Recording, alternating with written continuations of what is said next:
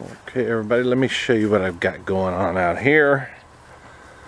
In this video we're going to talk about insulating and lighting the winter greenhouse, because obviously it's winter and it gets cold, and the other thing that happens in winter which makes it difficult to grow is the plants don't get enough direct lighting to grow sufficiently. So I'm going to address both of those in this video. On the outside you can see that I've got foam insulation on. You can see the exact kind here as well.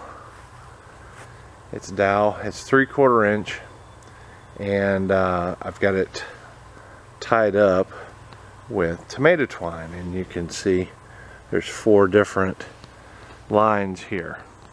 And then I wrap the tomato twine around and I tie it with a trucker's hitch. So that's pretty simple, and the reason why I'm doing this instead of doing the plastic double layer inside is because once I take this off, then it's got the clear polycarbonate and it allows a lot more sun in, as you may have seen in the last video on the winter greenhouse. So that's how I'm insulating it. It's real easy to put up.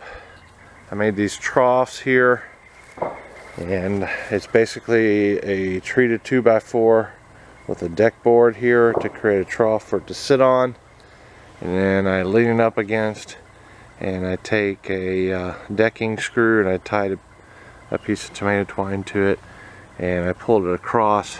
Now while I'm putting it up, these first 3, I have a screw here, and that has a loop in it, and all that does is just keep these 3 from falling down until I get the other 2 up, and then I take this and wrap it all the way around. Once I have 1 done in the middle here, that holds them all up, and then I can do all 4. And so that's really it. That's all I'm doing for insulation. It seems to be doing pretty good. So let's take a look at the inside of the winter greenhouse. I'm in my shed, and if you haven't watched my previous videos, inside my shed I built a door going into what was a lawnmower covered area, and I enclosed in to make this winter greenhouse. And this is what it looks like in here. Now it's pretty dang cold today, and I'll show you what the temperatures say. 69 with 44 humidity on that one, and it's 68 with 36 humidity on that one. Since we're talking about humidity, I've got a dehumidifier up here, keep the humidity manageable, and I've also got lighting on timers. Here's a timer, and it has a braided cord of LED lighting that I made, and that LED lighting goes up, comes around, it wraps along these bars here, and I made just put these connectors on a long piece of braided cord with let's see, what's the wattage on these? It's 8 watt usage, 5,000 kilo or 5,000 K sun lighting, or equivalent, not equivalent to sun, but high end, very bright, I guess you could say. I don't know what's equivalent to, but I think it's like 60 or 80 watt equivalent, but it only uses 5 kilowatts. But I've got those staggered here. I just laid them over the bar, and I have them staggered where it'll offer some bright regular type light, and also I have LED lighting here and over here, and I have those secured with EMT, an EMT bar, and this ratchet lift here. You know, you could pull it up here and it lifts it up or lowers it. It's tied to the ceiling with a hook, and it's also got in case the hook comes out, it's got a decking screw with some nylon cord tied to it. That way it'll catch it, and it'll keep these lights from crashing down. Okay, so that's what's going on with the lighting. This is I've got 4 of them. This is, well, I'll show you the brand here. And it is 300 watts. This one and this one. These were the first 2 I bought. Very early this year or last year. I'm not quite sure when I bought them. And they do pretty good. I bought one originally for seed starting. And I liked the way it did. So I bought a second one here. And I wasn't really using it for this winter greenhouse, but then I decided to, and then I bought this one here, and this is 1,000 watt. I'll show you that. It's upside down, but it's a different brand here. I'll put the brands in the description and how many watts each one have, but this is 1,000 and this is 1,000, and they're 2 different ones. Now these are single chip LEDs. This is a double chip LED, and this one I just bought is a triple chip LED. So altogether, this light is 185 watts. This one is 185 watts. This one's 135 watts, and this one's 135 watts. So altogether, the 4 LEDs are about 650 watts.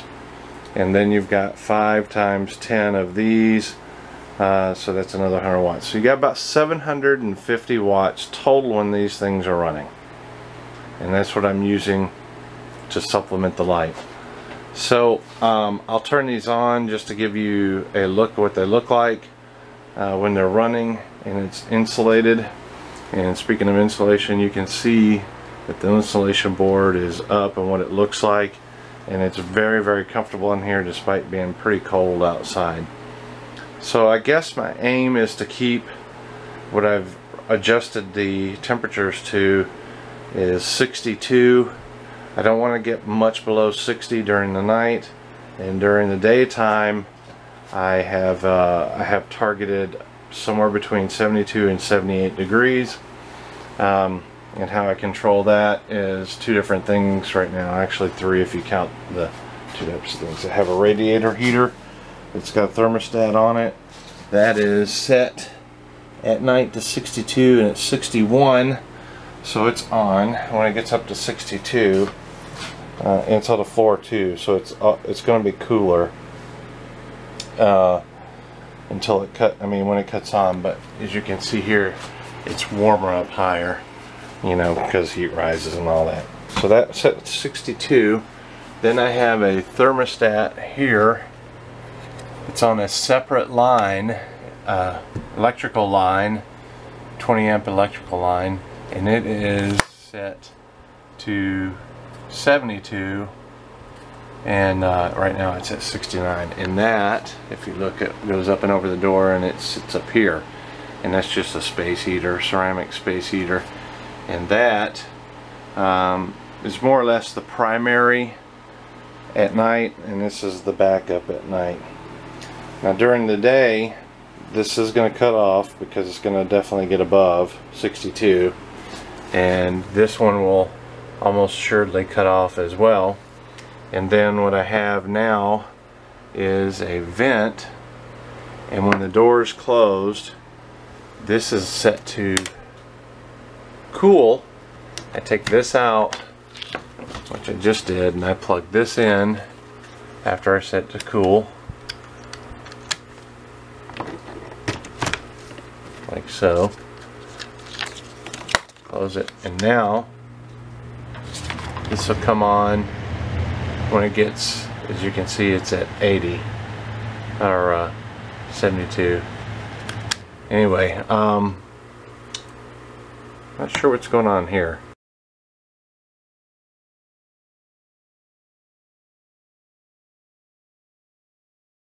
Anyway, what this vent does is it sucks the air out of the room here, which is kept more or less an even pace by a fan that's on medium. And there's a vent intake over here. Let me carry you down here, right there, and it sucks the air in. It comes out down here from the vent fan sucking it out, that one, and then it circulates. So that's how I keep the daytime temperatures down. So let me turn the lighting on like I said a minute ago and show you what it looks like in here when it's lighted and with the foam up. Alright, this is what it looks like when it's fully lit. No, or not much outside light coming in. It looks completely different with the foam down. But this is controlled by these timers here. This timer here, and it cuts on. I'll just show you here. I have to cycle through. It cuts on at 6 in the morning to 9, and then 10 to 1, and then 2 to 5, and then 6 to 7, and then it cuts off. So that's how long it comes on. So that's 11 hours of LED supplemental lighting from these. And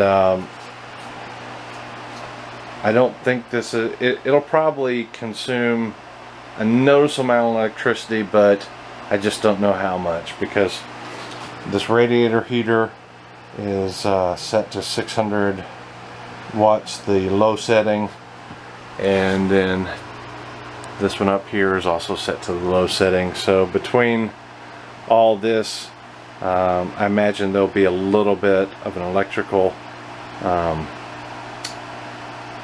I guess increase in my power usage, but it'll be negligible because we do levelized billing. So right now my electric is about $235, and it's levelized across the entire year. So as a hobby, that's really negligible because I just really enjoy doing it.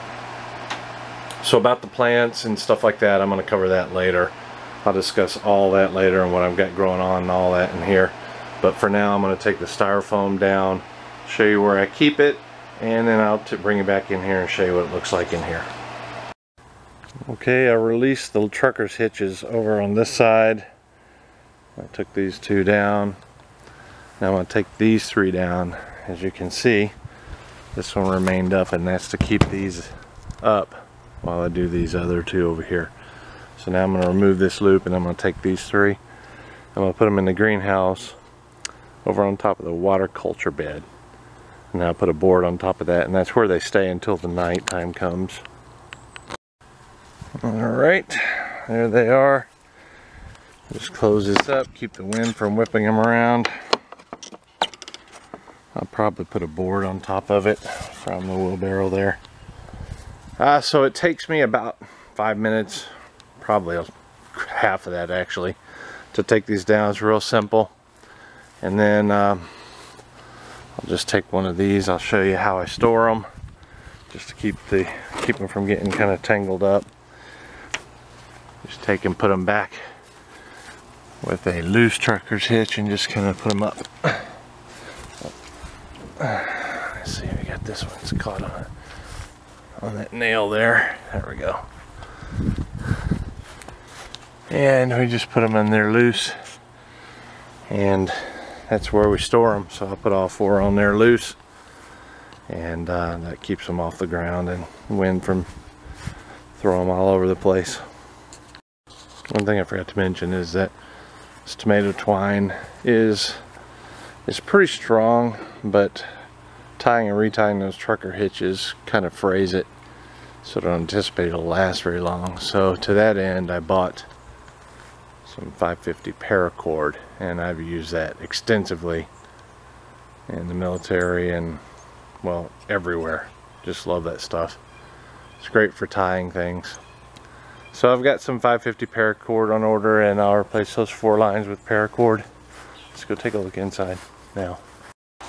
Okay, we're inside. The lights are on. It's hard to tell now because the bright sun's coming in, and you can see on this nice sunny day how much light is coming in the greenhouse by looking at the plants. And they're not tall and leggy.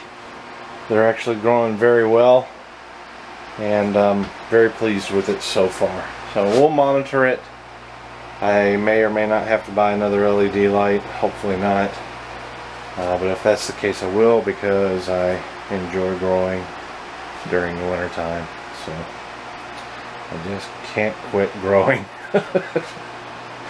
It's crazy. So anyway, like I said, I will discuss everything that's in here, all the plants and all that at a later time. But for now, that's it. This is a video just showing you how I do the lighting, the supplemental lighting, and how I insulate it and control temperatures and all that. It's Brent. We'll see you guys later.